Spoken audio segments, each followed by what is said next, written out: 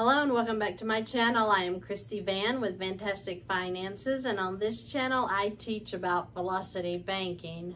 So I wanted to go over a quick scenario today that is talking about mortgages and the difference between paying interest rates on a mortgage. So if we look at a 4% interest rate and a 21%, I'll bet everybody watching would jump to that 4% rate because that's cheaper, right? That's lower. Lower the better. That's what they teach us, right? Well, it depends on what type of interest you are dealing with. Are you talking about an amortized loan or just simple interest, right? So let's talk about what the difference is with an amortized loan and simple interest. On an amortized loan, you're set up on a schedule. They already have your interest figured out for you. So those payments are divided up over a car payment, student loans, even your mortgage. Divided up over 30 years for a mortgage, right? Maybe 15.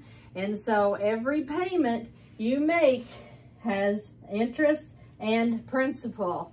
So with an amortized loan, all of that interest is front loaded. It is pushed to the front. So in that 4 to 7 year period that you first get your mortgage, guess what?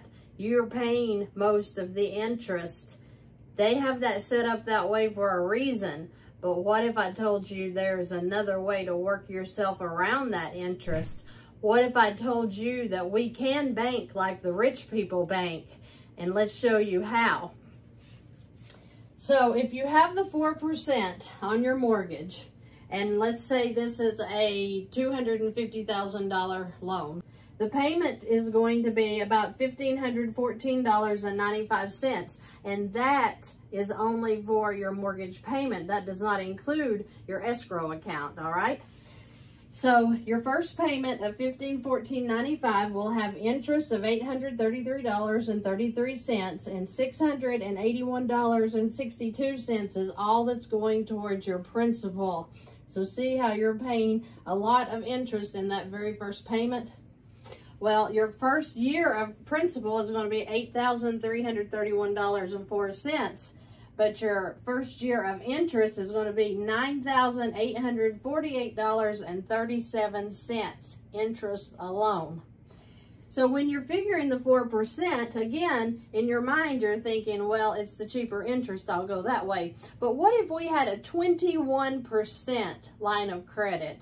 But what if you took that times the first 4 years, and you can look it up on your Carl's Mortgage Calculator. It's a wonderful app you can download that will give you the mortgage rates, let you enter in everything so you'll know what you will be paying on your mortgage payments. But let's say you did that and you got the total for 4 years is going to be $35,416.56 will go towards your principal in the first 4 years, and $37,301.08 is going to be going towards the interest in 4 years, okay? That will bring your balance down to $214,583.43. So your mortgage balance will be $214,583 after 4 years of payments. What if we took just the 4 years, bringing it down to the $214,583 would be $27,085.53. Let's just take the first 4 years. You're going to pay down your principal $27,085.53. But what if starting this month, and let's say that this mortgage started in January of 2023, but what if you decided, I am going to pay down that first 4 years on a 21% line of credit? Let's see what that would do to your interest charges. Now remember, you're at $214,583. You've made 4 years of payments at $1,514.95. You have paid $37,301.08 in interest. But we decided to take $27,085.53 and get it to this $214,583 balance. What happens? Well, in the first year, you're going to pay $467.40 in the first month in interest. What were you paying over here? $833.33 in your first month of interest, right? But let's just go on. Let's act like that you kept this $27,085 balance for the entire 12 months. What would you pay? $5,708.80. What were you going to pay for the first year over here? $9,848.37. Let's go back to the 21%. $5,608.80.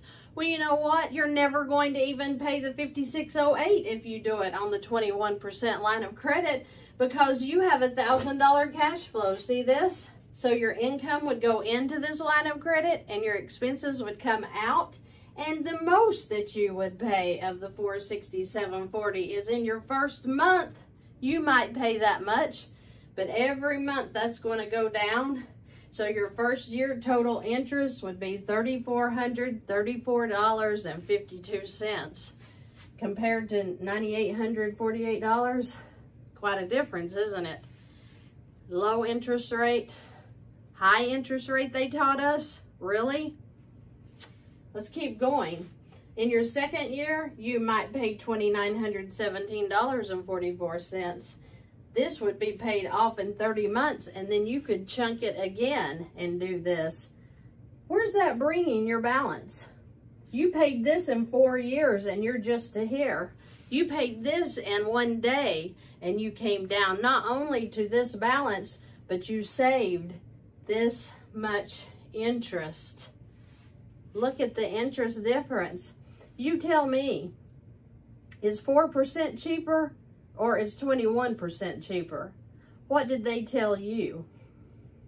If you have any questions or comments, please leave them below. I'd be glad to help you any way possible. I want to say thank you to the people that are donating to this channel. Thank you for using the Fetch link below. All you do is take a picture of your receipt. You get points and I get points, and I appreciate that so much. And I don't want you to forget, if you're looking for passive income, Alex Altbarron's link is below for dream clients. He does wonderful work when it comes to coaching for starting business or for opening stores.